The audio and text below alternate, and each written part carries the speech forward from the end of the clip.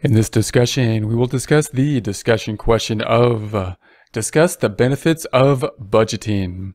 If we see a discussion question or essay question like this is a very open-ended type of essay question. Our objective is to first, a word from our sponsor. Well, actually, these are just items that we picked from the YouTube Shopping Affiliate Program, but that's actually good for you, because these aren't things that were just given to us from some large corporation which we don't even use in exchange for us selling them to you. These are things that we actually researched, purchased, and use ourselves. Bayer Dynamic, not sure if I said that right, but this is the DT770 Pro 250 OHM Studio Reference Closed Back Headphones. I wear headphones basically every day for a large part of the day. They are important to me. Therefore, I've gone through many different kinds of headphones. I've had these for some time and they've worked quite well. They fit over my ears, but I'm still able to put my glasses on under the headphones not pinching too tight on the glasses to give me a headache, which is nice. The quality of the padding is good, and it has lasted for some time. I've had these for some time now, and they haven't gotten all torn up on me or anything like that. I also like that I have a cord when I'm doing my recordings as opposed to a USB centered headphone, because that frees up a USB port, and I find the USB headphones to be less reliable. They come with an audio jack that looks like this, which is useful for me because that plugs into my audio interface. However, if you want to use the headphones for some other purpose, I believe it's fairly easy to get a converter to other types of audio jacks. If you would like a commercial-free experience, consider subscribing to our website at accountinginstruction.com or accountinginstruction.thinkific.com, where we have many different courses. You can purchase one at a time or have a subscription model giving you access to all the courses. Courses which are well organized, have other resources like Excel files and PDF files to download, and no commercials. Expand on the essay question. If we have this in a test format, obviously we want to expand on the question to be more likely to pick up as many points as possible. If we see this in a discussion, then our goal is to expand to pick up as many points within that discussion. Of course, again, this is a very open-ended type of question, so we can dive into this and go into a lot of depth and a lot of tangents if we so choose to try to pick up as many points as we can or contribute to the discussion. Now, one benefit of the budget is, of course, that it gives us that future orientation. We're looking towards the future. The purpose of the budget is for us to think out and project out into the future. When we consider out into the future, we generally have kind of our vision, kind of our mission statement out into the future. The budget helps us to make that vision more concrete, breaking that vision down into digestible chunks like a year, and then into a quarter possibly, and then into monthly possibly, and go down from there so that we have those achievable goals going forward. So that's one of the things it can do for us as a company. It can get the idea of the overall goal, get the companies looking into the future to be able to get those overall vision, but also break that down into the digestible chunks and steps that are going to be needed in the near future, typically a year. The budget, of course, helps us coordinate our business activities. So the budget is, in essence, the short-term plan, the plan that's going to be going out in the short term. We got that vision. It's going to coordinate our activities within the short term and help us to get basically all on the same page, hopefully agreeing on everything within the same page. That also means that the budget is going to be an opportunity to motivate the employees. That's going to be one of the key factors, possibly one that isn't touched on as many times. When we consider the budget, in other words, we often think of the management coming in and just laying out the budget and then communicating it out and saying, hey, this is what we're going to do, and then just basically leading the way.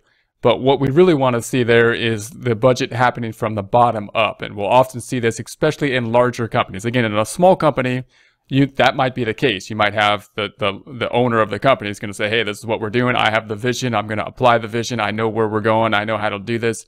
I have the best idea of what the vision will be. But once the company gets large, again, the vision is there by the top management, but the budget, the year plan, how are we going to get step by step to that vision is going to be something that's going to be needed from each department. We're going to have to get that information from each department because the CEO, the CFO, it's too big for them to really know what the best thing to do is on each department or what the data is on each department. So for that reason, logistically, and for the fact that we want to be able to involve everyone in the process, we're going to have a bottom-up type approach oftentimes.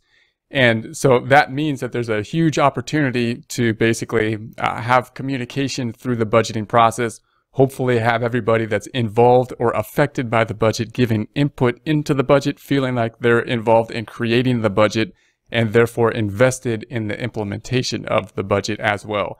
So obviously we're not talking about a democracy in the corporation, so don't think we're all going to vote on the budget and, you know, most votes win kind of thing. It does have to be approved by upper management, obviously.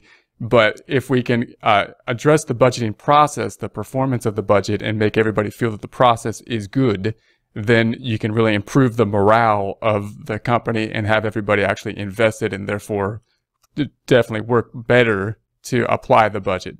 So that's going to be a key factor. Again, one that's often not touched on in a lot of discussion questions, at least at first, or in the essay questions.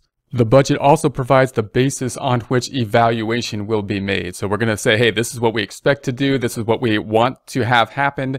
And therefore, once time passes, we can compare what actually happened to what we budgeted to happen. That's going to be the point of the budget. If we don't have a target, if we don't give people targets and specifically targets that they can achieve and they have control over, then we can't really assess how they're doing. So we have to have the budget. Now note there's going to be a lot of pitfalls in that assessment, of course, and you can go into a lot of detail about, you know, how to set the right goals and whatnot. But we could go into the fact that if the goals are too difficult, non-achievable, then people get discouraged and they start to just, they might not perform well.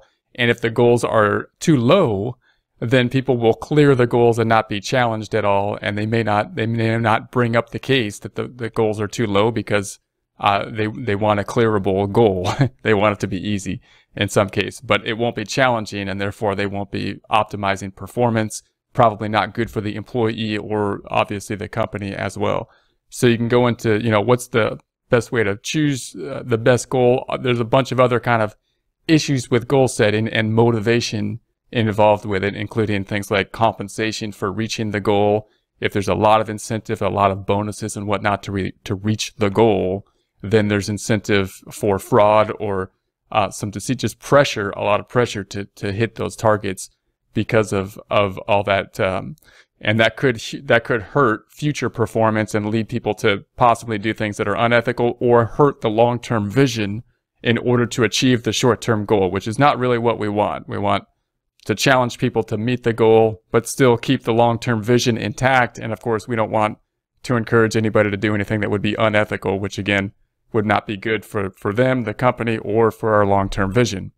Once the budget has been created, we have the communication process to create the budget. Once it's done, once the decision has been made, once we have finalized the budget is going to be a great tool for us to communicate what our goals are throughout the company. So you want to kind of keep those two separate. Obviously, to make the budget, we're going to have the budgeting committee. We have everybody come together. We have a communication process. Hopefully, we build rapport with everybody, and it's a great communication type process. Once it's done, once the decision's made, then there's no more really negotiation about the budget. That time has passed.